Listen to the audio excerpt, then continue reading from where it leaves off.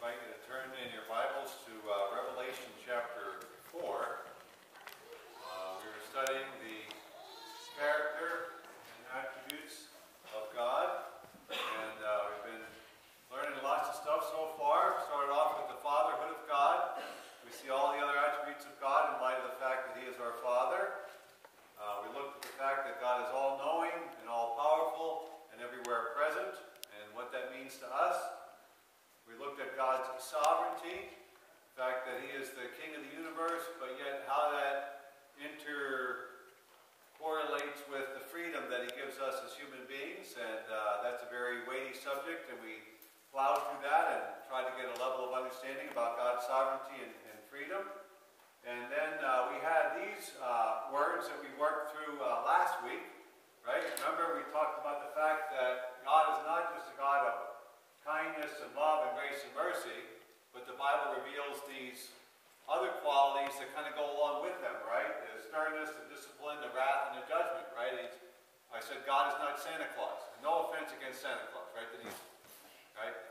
So no offense against Santa Claus, because we like St. Nicholas. He's a cool guy. But God is not Santa Claus, right?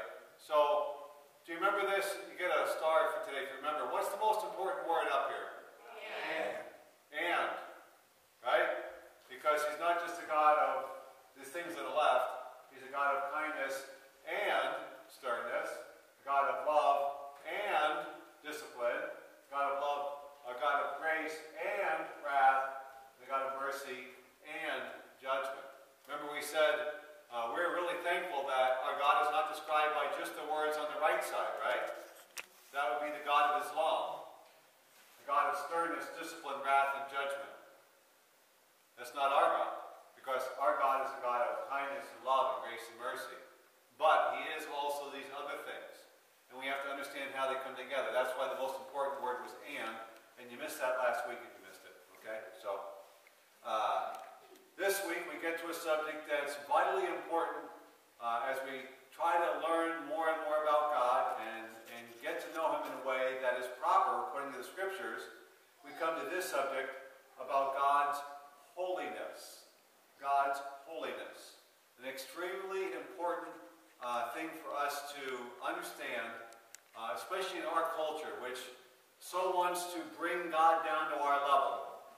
But yet the truth of who God reveals Himself as in His holiness is not about bringing God down to our level. Okay, because we would do wrong to try to bring God down to our level. Okay, so we need to understand God's holiness. I'm going to read from Revelation chapter 4 and verses 1 through 11 to start off with, okay? After this I looked, and there before me was a door standing open in heaven. And the voice I had first heard speaking to me like a trumpet said, "Come up here, and I will show you what must take place after this."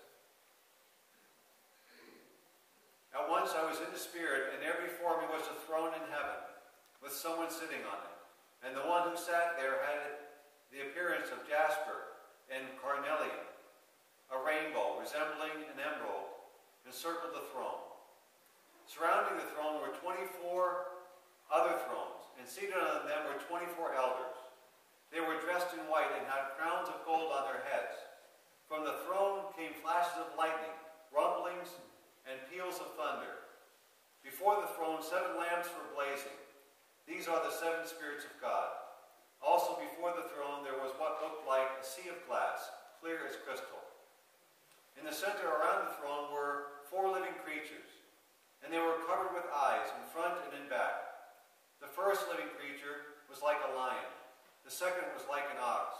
The third had a face like a man. The fourth was like a flying eagle. Each of the 4 living creatures had 6 wings and was covered with eyes all around, even under his wings. Day and night they never stopped saying, "Holy, holy, holy is the Lord God Almighty, who was and is to come." Whenever the living creatures gave glory, honor, and thanks to Him who sits on the throne and who lives forever and ever, the 24 elders fell down before Him who sits on the throne and worship Him who lives forever and ever. They lay their crowns before the throne and say, "You are worthy, O Lord our God, to receive glory and honor and power.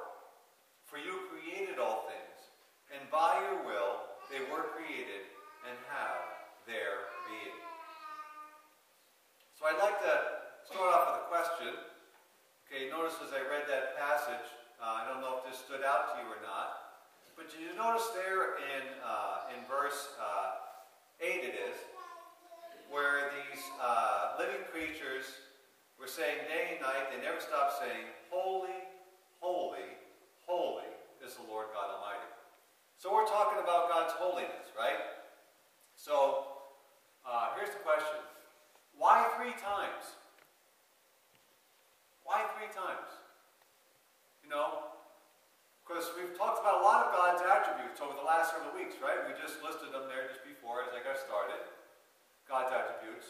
But here we see these beings in heaven, and they say, "Holy, holy, holy." So that's interesting, isn't it? You know, that they would say this 3 times. You know, why is it that there's no other attributes of God that are spoken of in this way? Like, because this passage doesn't say love, love, love, or grace, grace, grace. Now, is God's love unimportant? No. Is God's grace unimportant? No. See, but there's something about this holiness of God that is something beyond probably our understanding in this flesh. That these beings need to say over and over again, "Holy, holy, holy." I'll give you a little definition here from my Bible study encyclopedia. It says, God's holiness depicts the moral purity and excellence of God. God the Father, and God the Son, and God the Holy Spirit can all be described with these words: holy, blameless, unstained, separated from sinners, exalted above the heavens. The root idea of holiness is to be separate or set apart. Because of his holiness, God is distinct from everything impure or unholy. God alone is perfect in his holiness, and he is described with that name hundreds and hundreds of times in Scripture. I'd like to quote a little bit from a book for you this morning. This is one of the books I have in my office. It's called The Knowledge of the Holy. There is just tons of books written about this subject because it is such an essential thing for us to understand. And I thought it was pertinent in today's world just to read part of the preface of this book, because I think it helps us to begin to get a grasp of just how important it is for us to see God as a God of holiness. So here's what it says. This is The Knowledge of the Holy, A.W. Tozer. It's a classic. He says, "True religion confronts earth with heaven and brings eternity to bear upon time. The messenger of Christ, though he speaks from God, must also, as the Quakers used to say, speak to the condition of his hearers. Otherwise, he will speak language known only to himself. His message must be not only timeless, but timely. He must speak to his own generation. The message of this book does not grow out of these times, but it is appropriate to them. It is called forth by a condition which has existed in the church for some years and is steadily growing worse." And this is where, just pay attention to what he's saying here, because it's absolutely true. This is what's growing worse in our culture today. He says, "I refer to the loss of the concept of the majesty of God from the popular religious mind. The church has surrendered her once lofty concept of God and has substituted it for one so low, so ignoble, as to be utterly unworthy of thinking, worshiping men. This she has done, not deliberately, but little by little, and without her knowledge, and her very unawareness only makes her situation all the more tragic. The low view of God entertained almost universally amongst Christians is the cause of 100 lesser evils everywhere among us.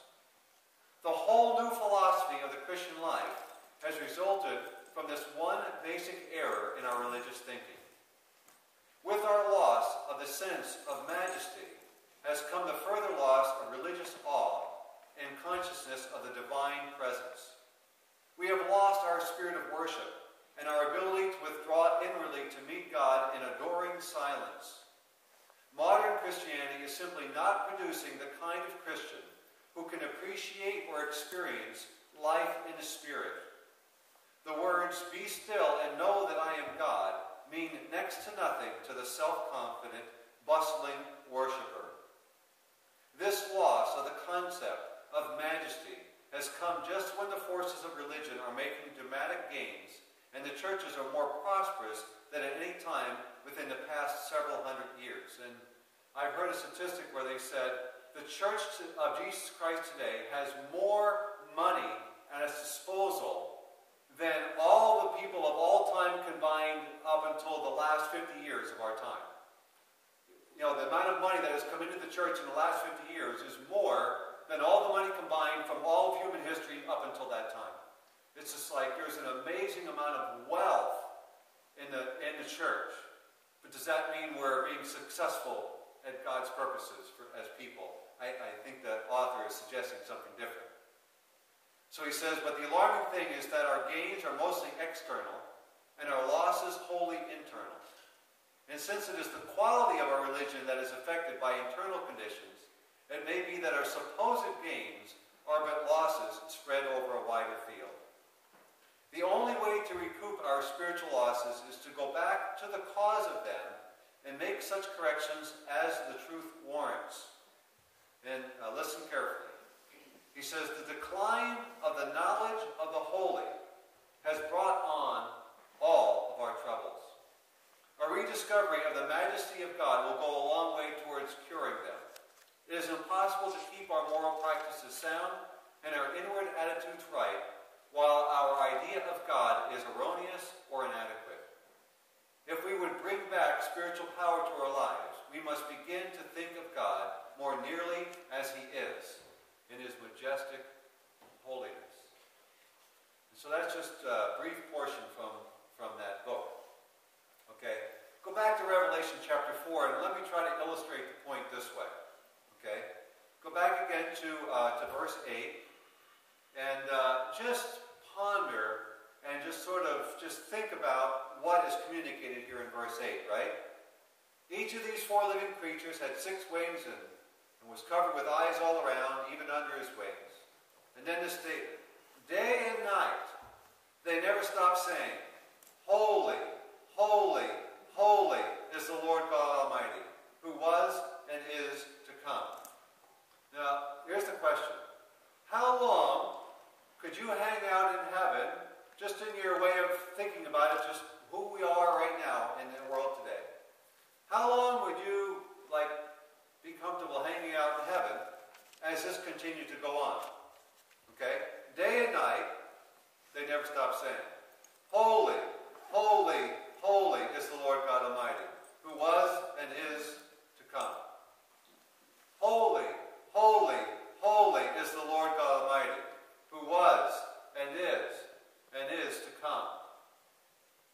Holy, holy, holy is the Lord God Almighty, who was and is to come. Are you getting my point? Now think about that. Because it says, day and night, they never stop saying, holy, holy, holy is the Lord God Almighty, who was and is to come. Now either God is a whole lot more awesome and glorious and amazing than we could ever imagine, or God is really boring. Which one do you think it is? You get my point? You see, because if God, right now, just peeled back the veil that separates heaven from earth, and if we just had a 0.1% glimpse of the glory and majesty and holiness of God,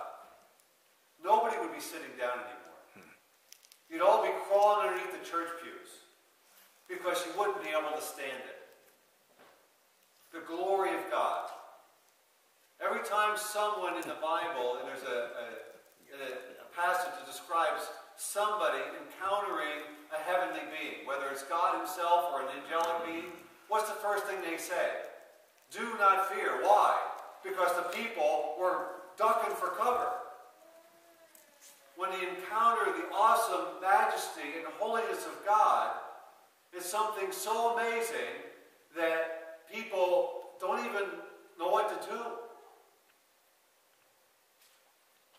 And right now, even though it seems like it would be a really boring thing to us in our limited human way of thinking, but if right now you were in the presence of God, and you were going to continue to be in the presence of God for all of eternity, you would not be bored. Because God would be so awesome, so majestic, so glorious, that you would be glad to be hanging out in heaven in the presence of God forever, doing the same thing as these elders were, these beings, and saying, holy, holy, holy is the Lord God Almighty, who was and is to come. Because if you were experiencing God in his holiness, you would never want to go anywhere else or do anything else except to be in that exact spot. That begins to just give us the slightest glimpse of what it means when we talk about the holiness of God. Do you think our culture and the average Christian really appreciates God and relates to God with that view of him much these days? I think the author of this book hit it right on, where he talks about the fact that we have lost this in the modern Christian world. This idea of the holiness of God. We should be like these other creatures here, right? It says in verses 9 and following, whenever these living creatures give glory and honor and thanks to him who sits on the throne and who lives forever and ever, the 24 elders fall down before him. That's where we belong. They fall down before him who sits on the throne and worship him who lives forever and ever. They lay their crowns before the throne and say, you are worthy, O our Lord and God, to receive glory and honor and power. For you created all things, and by your will they were created and have their being.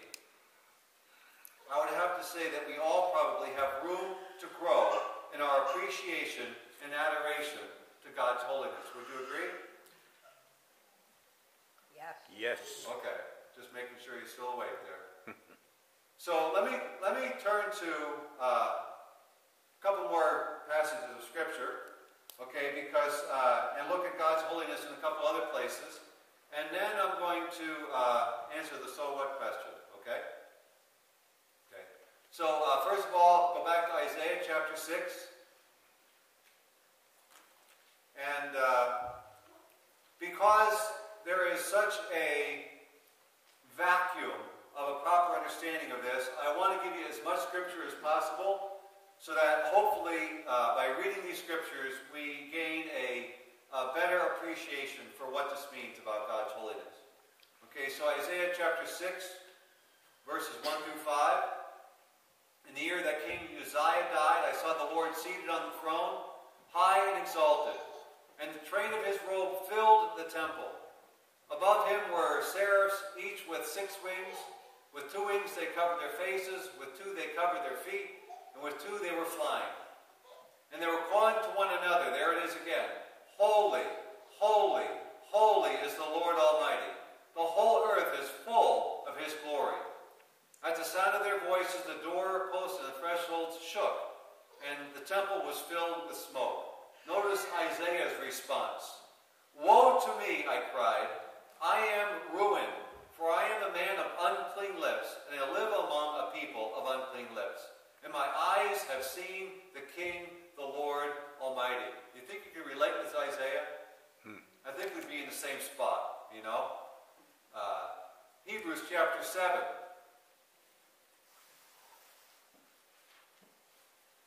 And verse 26.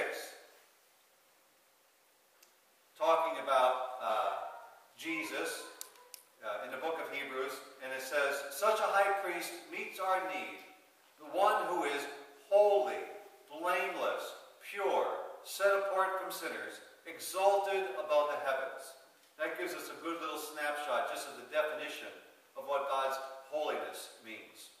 So I could go to literally hundreds upon hundreds of other passages describing God's holiness, but I want to more focus on the so what question, right? So what? Right? God's holiness, so what? What does that mean for the Christian? Well, I believe I would answer this way. The fact that we were created also to reflect God's character of holiness in our own lives. The Scripture is full of this, right? So let's talk about our holiness. We've talked about God's holiness. We've seen that, just a glimpse of that would cause us to just fall down before God in worship. And the question, though, is, what kind of effect does that have on us? What does God expect of us? If God is this awesome and holy and majestic, does he really expect us to be holy too? What do you think the answer is? Yes. Yeah, he does. It's just crazy to think about it. But God actually calls us over and over in a bunch of scriptures, and I'm going to give you all these right here this morning, okay? God actually calls us to live a life of holiness. Okay, go to Ephesians chapter 4. And the reason why I'm, like I do, overproving my point is because there's such a dearth of a lack of emphasis on this in these days. In the modern church today, the emphasis on whatever makes me feel good. When we talk about God's holiness, it's not about what makes you feel good, but it's about what makes you good. It's God's holiness. Okay, Ephesians chapter 4, beginning in verse 17. So I tell you all this, and it finishes up about God's holiness, right? But you have to see it in the context. This is the kind of life that God calls us to, which is a life of holiness. Verse 17. So I tell you this, and insist on it in the Lord, that you must no longer live as the Gentiles do, in the futility of their thinking. This is describing our culture. They are darkened in their understanding and separate from the life of God because of the ignorance that is in them due to the hardening of their hearts. Having lost all sensitivity, they have given themselves over to sensuality so as to indulge in every kind of impurity with a continual lust for more. Does that describe our culture? Yeah, I think so. But what about Christians? Verse 20. You, however, did not come to know Christ that way. Surely you heard of him and were taught in him in accordance with the truth that is in Jesus. You were taught with regard to your former way of life to put off your old self, which is being corrupted by its deceitful desires, to be made new in the attitude of your minds, and to put on the new self, created to be like God in true righteousness and holiness. That is the calling of the Christian life.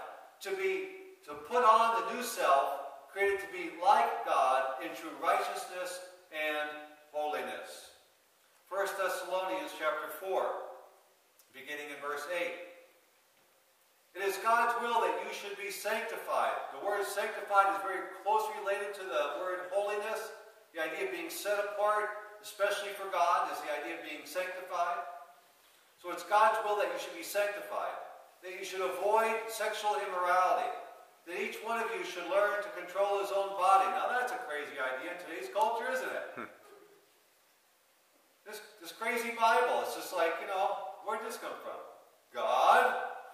That each of you should learn to control his own body in a way that is holy and honorable, not in passionate lust like the heathen that are on TV every night of the week.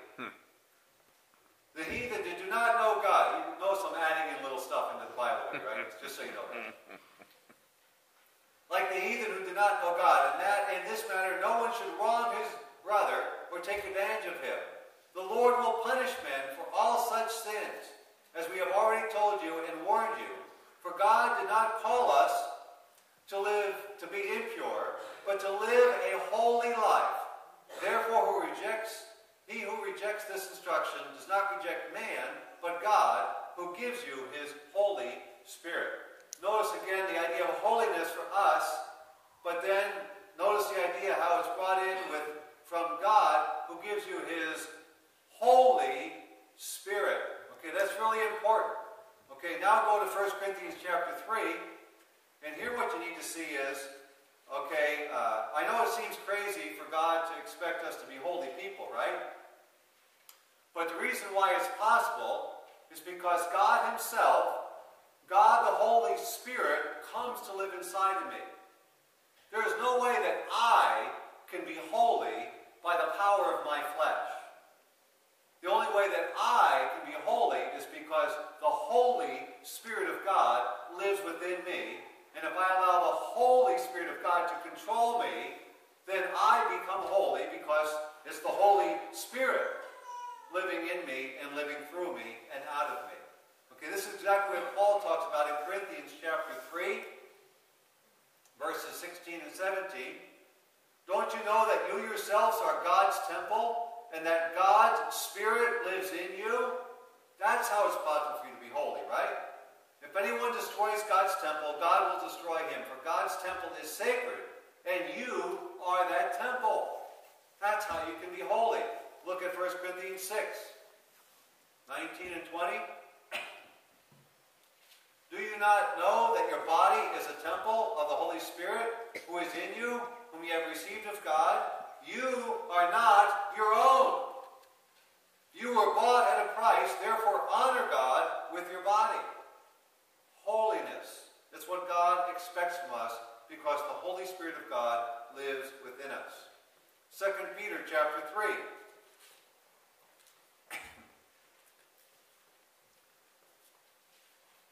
2 Peter chapter 3, beginning in verse 10, describes some very fearful days to us and some things that are scary.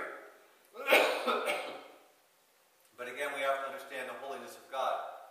It says, but the day of the Lord will come like a thief. The heavens will disappear with a roar, and the elements will be destroyed by fire, and the earth and everything in it will be laid bare. Since everything will be destroyed in this way, what kind of people ought you to be? Good question, right? What do you think the Apostle Peter is going to say as an answer? You should just be cool and hang out and just do like what the rest of the world does, right? Like, yeah, God, live your life for you, just sprinkle a little bit of Jesus on top and everything's going to be okay, right? Say no. No. Okay.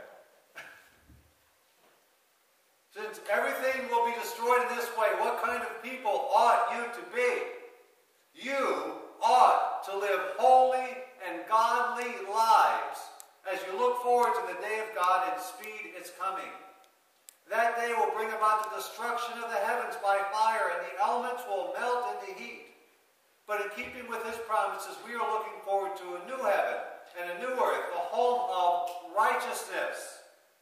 God is preparing us for that home. That's why he wants us to be holy right here and right now, so that we can come to this home of righteousness.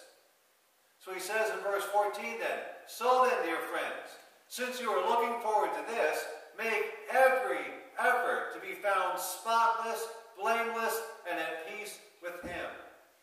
Bear in mind that our Lord's patience means salvation. See, God calls us to be holy. Now, I'm not perfect yet. How about you? So this is a scary thought, isn't it? It says there, though, the Lord's patience. You see? God is patient. But that doesn't mean we can shake our fist into the grace of God and say, I'm going to continue to live in sin no matter what. God calls us to holiness. So he says, make every effort to be found spotless and blameless and at peace with him. I'd say it's good advice for Christians in these days. Hebrews chapter 12.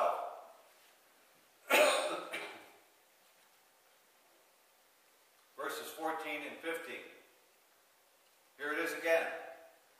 Make every effort to live in peace with all men and to be holy.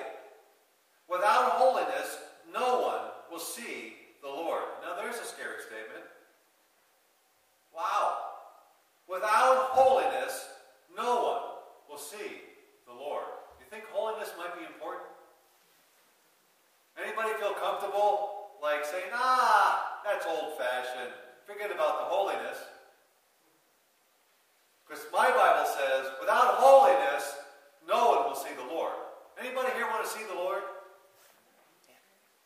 You want to be in heaven someday?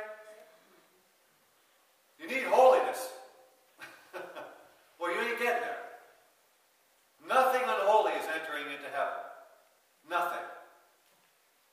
God is purifying his bride. He is making her holy. I read that yesterday at Christopher's wedding. Okay? Where am I at? Hebrews chapter 12. Okay, 1 Peter chapter 1 next. 1 Peter chapter 1. I'm reading you all these scriptures because I want you to make sure, and like as you talk to your friends and family about this isn't just an isolated verse, like one verse in all the scripture that talks about being holy. Right? I want you to see it's all over the place. 1 Peter 1, verses 13 through 17. Therefore, prepare your minds for action. Be self-controlled. Set your hope fully on the grace to be given you when Jesus Christ is revealed. As obedient children, do not conform to the evil desires you had when you lived in ignorance. But just as he who called you is holy, so be holy in all you do. For it is written, be holy because I am holy. And since you call on a Father who judges each man's work impartially, live your lives as strangers here in reverent fear. Reverent fear. That's going to be my topic next week, okay? Just a little advanced advertisement, right? Next week, because this is such a big topic all in of itself, next week we're going to talk about the fear of the Lord. It's very much coupled together with holiness of God. But this week I'm giving you all the holiness, right? And then next week we're going to really zero in on what the Bible talks about, the appropriate response to a God of holiness. And by a life of holiness is this concept called the fear of the Lord. It's such a grossly misunderstood thing in our modern American, supposedly Christian culture. Right? A gross misunderstanding of what it means to fear the Lord. So next week, that's next week, okay, the fear of the Lord. But just a snippet of it right there in the book of Peter, right? Live your lives here as strangers here in reverent fear.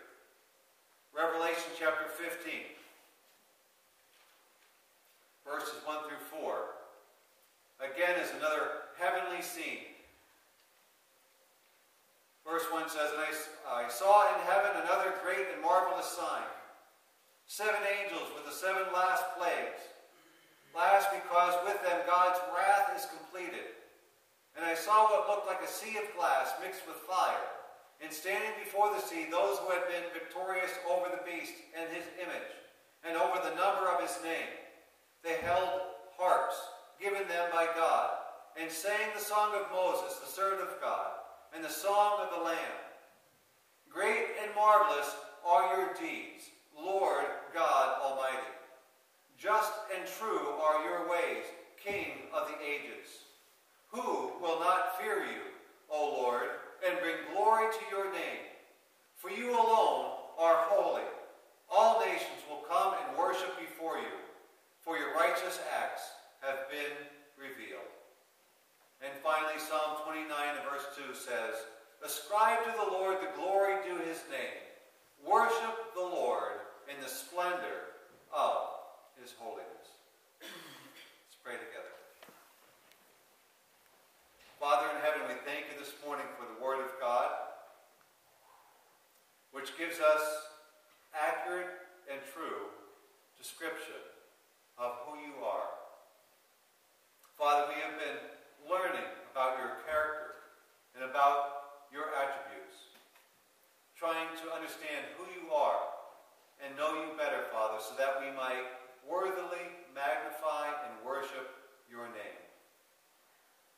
Father, we see that in your holy scriptures, you reveal your holiness. The fact that you are above all, that you are perfectly pure, that you are beyond any form of sin. Father, we also see that in your scriptures, you call us as followers of Christ to also live holy lives. Father, we recognize the fact that that is impossible by the power of our flesh, but that it is very possible when we allow your Holy Spirit to have control of our lives. Father, I pray that we would give that control over, that we would surrender our tendency to want to control our own destiny, to chart our own course, to create our own religion according to our lives and according to our comforts. Father, I pray that we might get a new vision of your holiness, just like these beings in heaven that worship you night and day, forever and ever, saying, holy, holy, holy is the Lord God Almighty. Father, help us to appreciate anew just what that means and treat you in a manner worthy of that holiness. Help us, Father, by the power of your Holy Spirit, to fulfill that calling upon our lives, so that we might escape these flames of judgment, so that we might experience the grandeur of your holiness for all of eternity. Thank you, Father, for what you will do in us. We pray in Jesus' precious name.